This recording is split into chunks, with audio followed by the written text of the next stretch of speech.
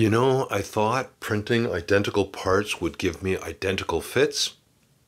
Well, I was wrong. This table doesn't use any screws, fasteners, no glue. It's completely 3D printed. We needed a small bedside table, and instead of buying one, I thought I'd challenge myself and print one.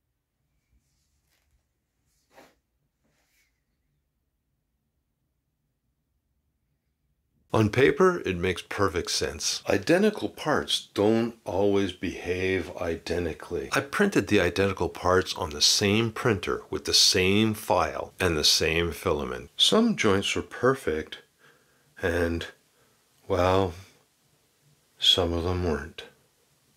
When something is meant to be furniture, it matters. The one simple thing that saved the whole project.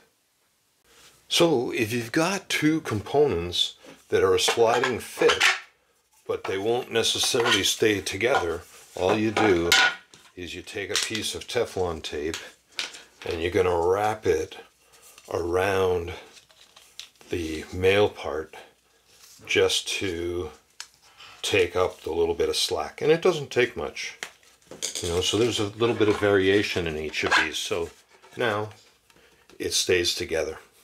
I tried to hide the seams, but in hindsight, instead of trying to hide them, I would have integrated a pattern by putting a V groove in those seams to create a pattern.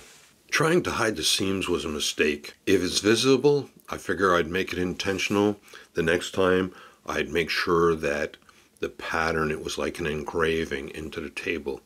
The other thing I would do differently is I would add more clips to hold the centerpiece more rigid than it currently is. I ended up adding these glass beads, marbles, whatever you want to call them, into the legs in order to be able to have the table more stable on the floor.